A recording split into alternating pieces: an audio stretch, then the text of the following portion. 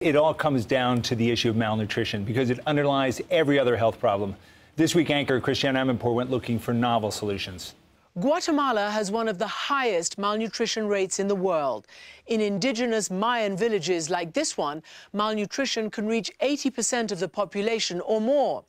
It's not that children are dying of hunger, but they are starving for what they need to grow and to thrive. It's ironic that in this lush landscape of coffee, corn and sugar, so many people are so chronically malnourished. But you see evidence of it everywhere, stunted growth. So I'm going to measure you, okay? Victoria, a grandmother, is a good example. It's 53.5. A normal 10-year-old is 54.5. Wow. It's not just genetics. We drew this line to mark the average height for 9-year-olds worldwide. But these 9-year-olds living in rural Guatemala are about half a foot shorter than the average. We did the same thing in Florida with 9-year-olds of Guatemalan descent, born and raised in the United States with access to better food. They are all normal height or taller. Though especially dramatic here, stunting is actually a global problem. And it's not just height. It has also reduced mental ability. And a weakened immune system puts children at increased risk of dying of common diseases. She's permanently going to be stunted. And IQ is probably permanently impaired? You could say that, yes, her IQ will be impaired. Luke Armstrong from North Dakota runs Casa Jackson, a center for severely malnourished infants in Antigua, Guatemala. He's not doing any of the things a 1-year-old should be able to do? Absolutely not. He can't walk? He can't walk. Decades into the global effort to stop malnutrition, scenes like this remain sadly familiar. But it doesn't have to be this way. The United States ships a lot of food around the world, $2 billion worth every year. The problem is, it's not necessarily the right kind of food. By law, the bulk of the aid must be US grown and packaged and shipped. Mostly commodities like corn-soy blend that doesn't provide the nutrients that babies really need.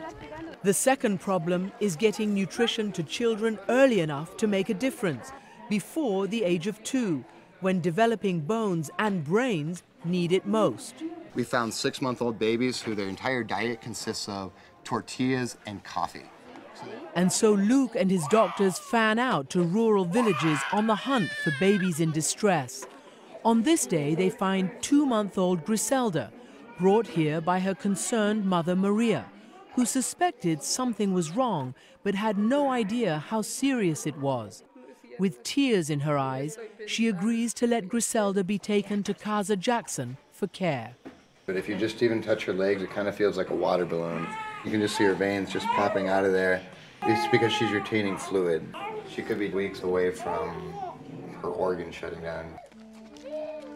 We went to Maria's home in the Mayan village of Cajalgualten.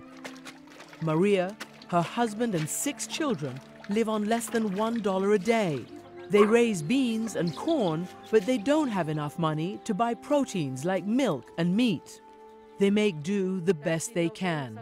When Luke came here to take the baby to the center, you were crying. Were you afraid? It made me sad that this happened to my daughter, because maybe it was my fault. All Maria's children are stunted, and probably not just physically. Liliana is 13, but she's had to drop out of school because, her mother says, she can't remember things. Did you learn to read and write? No. Why not? ¿Por qué no? Quiere aprender a leer, pero no puedo. I want to learn, but I can't. Studies do show a link between stunting, lower IQ, and lower earning potential. Dealing with the problem of early childhood stunting, early childhood chronic malnutrition, is really the solution to breaking the cycle of poverty.